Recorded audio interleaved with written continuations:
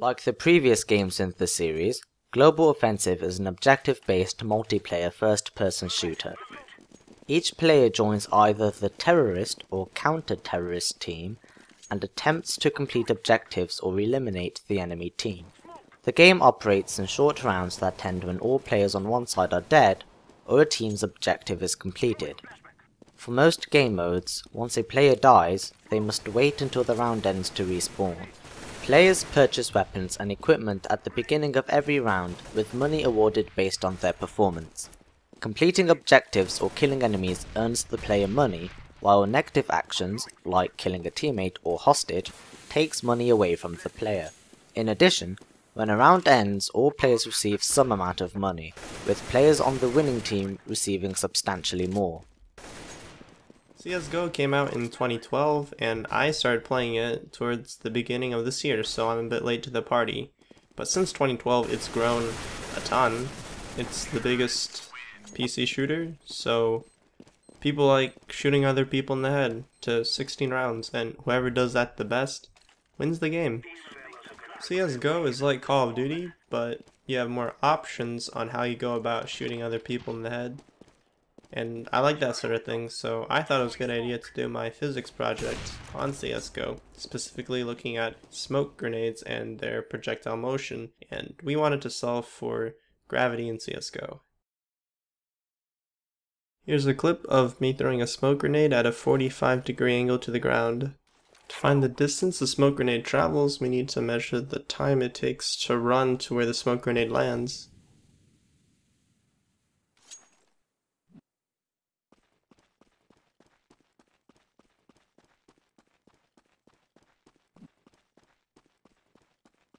Here's a clip to look at everything from the side.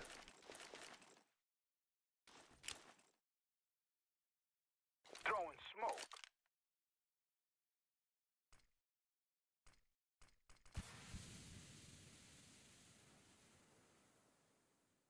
I took those clips and I put it in a program called AV to run through the video frame by frame to get accurate times of how long it took to run to the smoke grenade and how long it took to accelerate to 250. But for the purposes of this video, I'll be showing you the times in Sony Vegas. So it takes 0.917 seconds to accelerate to 250. We'll start from that exact frame and time how long it takes to reach the end of the arc.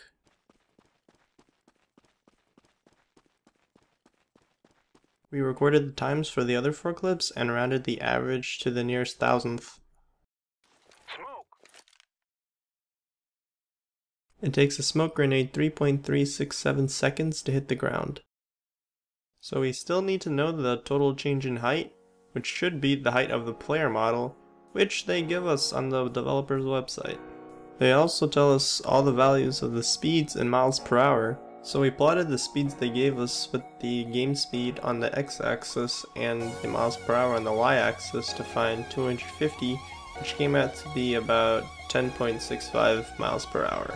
10.65 miles per hour is 4.761 meters per second, and using that information we can find the distance by splitting up the the distance traveled when it's accelerating and the distance traveled when the speed is constant. To sum everything up, here is a nifty diagram made by yours truly. The smoke grenade was thrown at a 45-degree angle, which means the initial y velocity and the initial x velocity are the same, which lets us solve for gravity. Because horizontal velocity of a projectile stays constant through the motion, we know that this is also the initial velocity of the y direction, and using the initial y velocity we can find gravity is 4.916 meters per second squared, which is nearly half of the gravity on Earth. That concludes the project. It was a lot of fun finding all this information and looking for it, because a lot of these games were not designed for looking at physics.